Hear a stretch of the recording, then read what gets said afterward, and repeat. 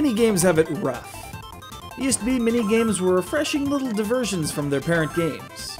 Tired of bossing Goemon around Edo? Go bet on some dice or do a quiz. Can't stand one more moment of Squall's angst? Play some cards. Have nothing better to do with your life? Go experiment in the field of chocobo eugenics. These had some substance and served to augment the experience rather than define it. Anymore though, the rise of the minigame compilation has distorted the meaning of the word into cheap, fast, low cost, and rarely entertaining. Kirby had a minigame compilation back on the SNES, reproduced several years later in a touch-enhanced DS version. By today's standards though, those words are slightly defamatory, so we'll phrase it thus. This is an assembly of rather short Kirby games, several of them in fact. Don't call them minigames. Well, except for the 3 that actually are.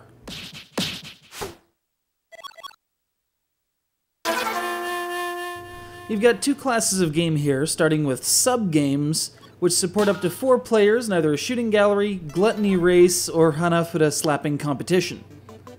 That's all well and good, but we can do better than that. This is a Kirby game after all.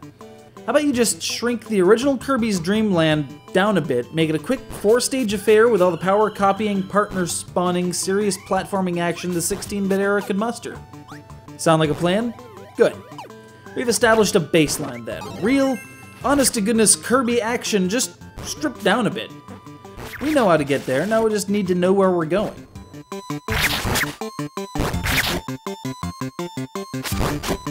Well, how about similar adventures focused on putting down a rogue Dynacutter or neutralizing Meta Knight's airship? Effectively, you're getting 6 or so different Kirby games playing by generally the same rulebook, and each about a quarter as long as a regular title. And then there's the Great Cave Offensive, a huge cavern full of hardcore Kirby action, or as close to that idea as any game starring a pink puffball can possibly get, with 60 treasures to unearth. Some, like the dime and the saucepan, make you wonder who buried all this crap in here. Some, like the Triforce, Falcon's helmet, and the screw attack, make you wonder who killed the cast of Smash Brothers and buried the bodies here. And then you dig up a guilty-looking Mr. Saturn, but how can you get angry at that nose? I ask you. It may take several passes, some fairly advanced puzzle solving, and what I'm calling the most entertaining RPG boss fight I've ever experienced in a non-RPG.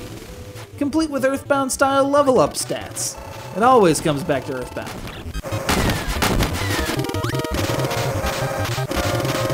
If you're an old-school Kirby fan from back before all this power-stealing nonsense, the first episode will serve as a nostalgic reminder of that first adventure, while acclimating you to the brave new world of mechanics, including situational attacks, dash attacks, grabs, air attacks, teammate attacks, and so forth. And if you've got a friend in range, they can control your teammate monster instead of leaving it to the AI.